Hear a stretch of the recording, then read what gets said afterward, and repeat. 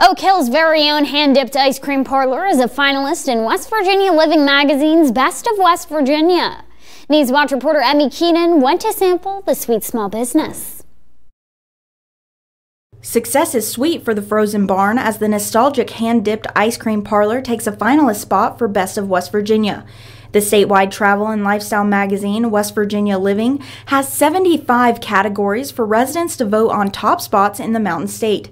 And Oak Hill's very own ice cream parlor has made top 10 for best ice cream shop in the state. It's super exciting that we've only been open since April and we're even nominated with these other ice cream shops that's been open for years. Featuring 24 unique flavors and over 25 topping choices, the small business on Main Street offers a variety of treats to choose from.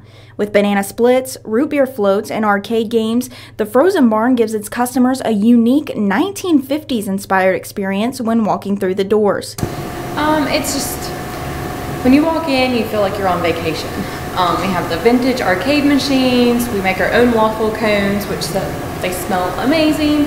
We have vanilla and chocolate that we make. And as fall is here, 3 new seasonal flavors are available. Country apple, carrot cake, and pumpkin pie ice cream are waiting to be eaten. We have big plans for the future. We're hoping to get a truck together and be able to go to different events and stuff with the truck, make it mobile as well as the storefront. You have until October 3rd to vote the Frozen Barn as the sweetest shop in the Wild and Wonderful. In Oak Hill, Emmy Keenan, NewsWatch. You can vote daily from the link on our website, WOAY.com.